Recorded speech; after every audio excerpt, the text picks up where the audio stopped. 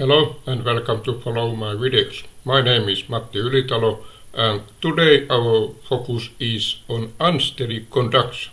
Just a second, I'll put the presentation mode. In this case we use unsteady conduction but steady convection. Our example is this ship cooling case, but now the load is changing. We assume that our fan is operating with a constant speed, so we can assume that the convection is steady. We assume also that our material is uniform, so we can handle this as a single block. Some time ago I made a video in which this ship cooling case was handled as a steady state problem. This ship was 20 millimeters times 20 millimeter.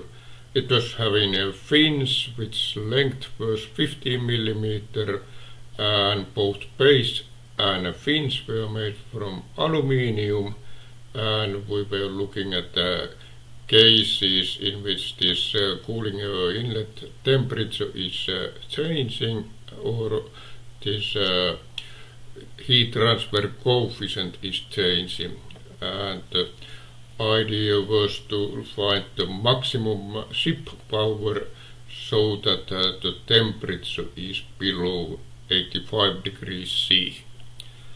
Now I ask chatGPT to modify this ship cooling code so that we can have a changing load. And in this picture you will see the changing load. This blue line is showing that at the beginning this ship power is 10 watts. Then it's increasing to 50 watts, coming down to 10 watts and increasing for a short time up to 60 watts.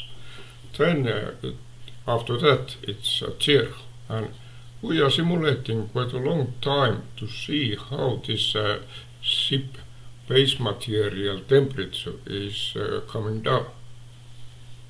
Here we see the problem definition which chatGPT gave. It's telling how it is handling this steady convection together with unsteady conduction. Here is a lot of details how it builds this code, and it's pointing out that it's not a Navier-Stokes equation which is calculated here. So this heat convection from surface to cooling air is calculated using these heat transfer coefficients. And here some details how we should calculate. If we increase the number of calculation points, so we have better resolution, but that will increase our runtime and the need of memory. Here we see how the mathematics works. We are handling a two-dimensional conduction problem now, and as a boundary condition we have this convective heat flux. Here this T is the temperature of the material and this is the temperature of our cooling air. And on the bottom we have this transient heat flux. And the code is now calculating from each time step the average base and average fin temperatures. When I started simulations, some problems were arising. For example, the material temperature was going below the temperature of our cooling air, which is not possible. Also the temperature was oscillating quite a lot. And I was telling to ChatGPT that this is my problem, what to do now. And it was making changes to the code. And what is good when you're working with ChatGPT is that it's making this kind of very good summary of those changes. At the beginning, one big problem was that those calculation times were very, very long. And I was asking ChatGPT that is this code using parallel computing in laptop? And it was telling that it's not using, it's running on a single CPU.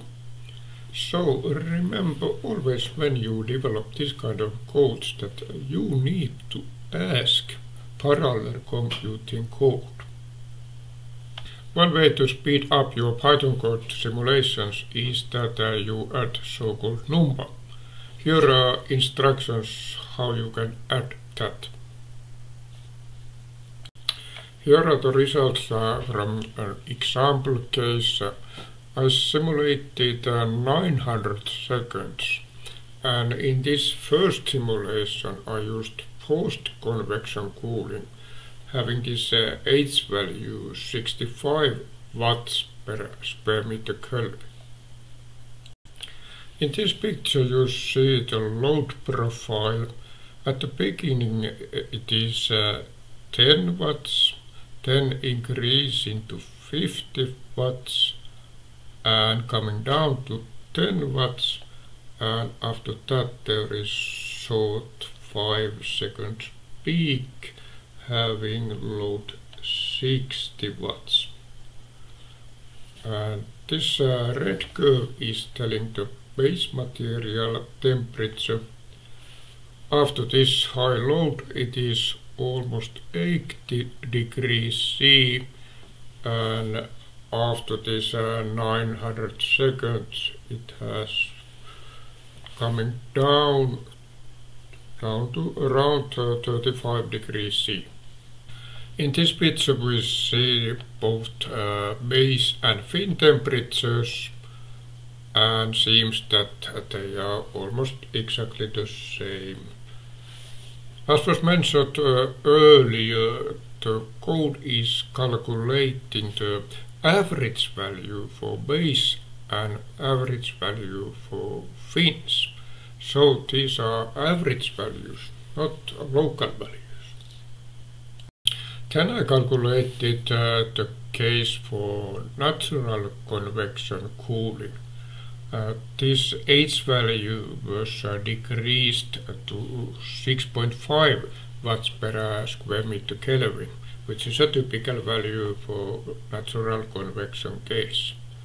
And from these results we see that if we have the same load profile and the temperature is increasing to almost 80 degrees C, so after this cooling period, 900 seconds cooling period, the temperature is around 71-72 degrees C. This is a big difference if we compare to this forced convection case. Then this temperature was decreasing down to around 35 degrees C. And if we think about the temperatures of the base material and fins, it is almost exactly the same. And the case was the same also for this forced convection case. When we are analyzing time-dependent cases, it's very important to understand what is the system time constant. It tells how fast a thermal system responds to a change in boundary conditions or to changes in internal heating conditions. So it is telling how fast the temperature will approach a new steady state after a disturbance. Typically, the temperature of the body is following this exponential response curve. And here we have this time and this so-called time constant, tau.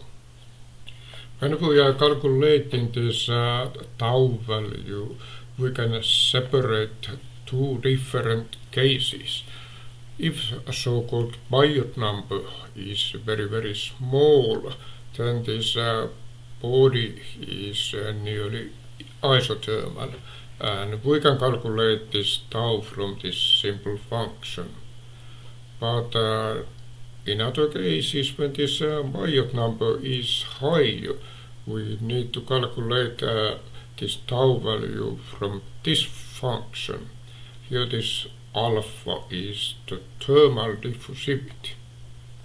In electronic cooling cases and also in other industrial cases, this tau is typically a mix of these two. So in some parts this thermal response can be very fast, but as an overall it can be very slow.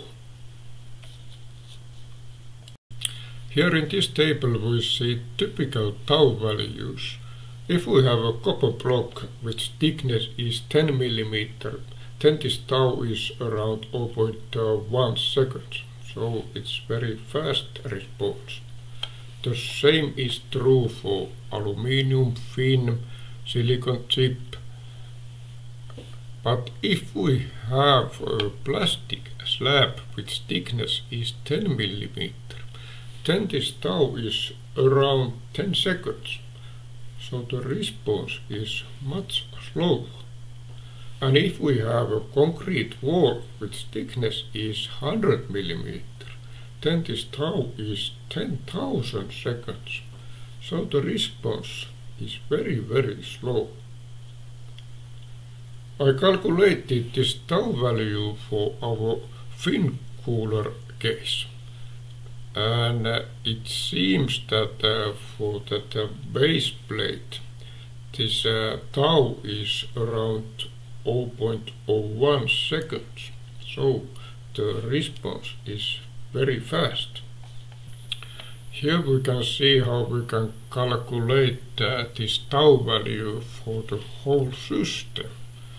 In this left box is seen how we can calculate this thermal capacity, and on the right side we see how we calculate this effective surface area for our fin cooler. It takes into account also this fin efficiency. And finally, when we have this thermal capacity and we have this surface area, then we can calculate this tau value. And now this is calculated for this natural convection case, and seems that the whole system tau value is 115 seconds, almost 2 minutes. And for the base material this tau value was 0.01 second, so it's a very big difference. A general definition for this time constant is that if we have a step change in heating, so after time is equal to tau, the response is 63%. If you have a simulation result of your system, you can get this tau value also from your results. Here is shown how you can get this value from your results. Okay, that was all this time. Thank you for watching and see you. Bye bye.